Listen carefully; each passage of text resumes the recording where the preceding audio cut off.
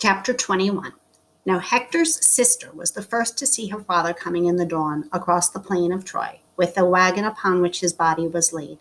She came down to the city. She cried through the streets, O men and women of Troy, ye who went to the gates to meet Hector coming back with victory, come now to the gates to receive Hector dead.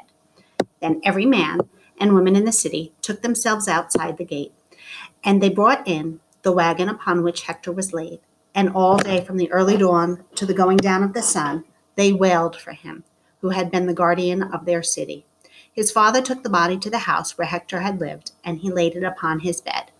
Then Hector's wife, Andromache, went to the bed and cried over the body. Husband, she cried, thou art gone from life, and thou hast left me a widow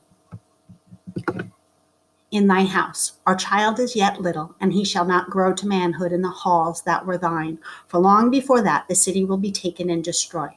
Ah, how can it stand when thou art its best guardian has perished?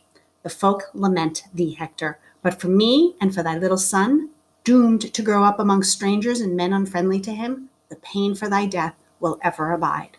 And Hecabe, Hector's mother, went to the bed and cried, Of all my children, thou, Hector, were the dearest. Thou wert slain because it was not the way to play the coward. Ever wert thou championing the men and women of Troy, without thought of taking shelter or flight.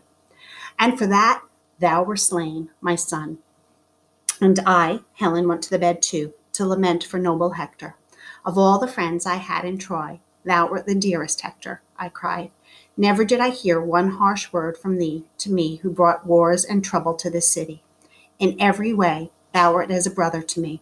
Therefore I bewail thee with pain at my heart, for in all Troy there is no one now who is friendly to me. Then did the king and the folk of the city prepare for Hector's funeral. On the 10th day, weeping most bitter tears, they bore brave Hector away. And they made a grave for him, and over the grave they put close-set stones, and over it all they raised a great barrow. And on the 11th day they feasted at King Priam's house, and on the 12th day the battle began anew. The end of chapter 21.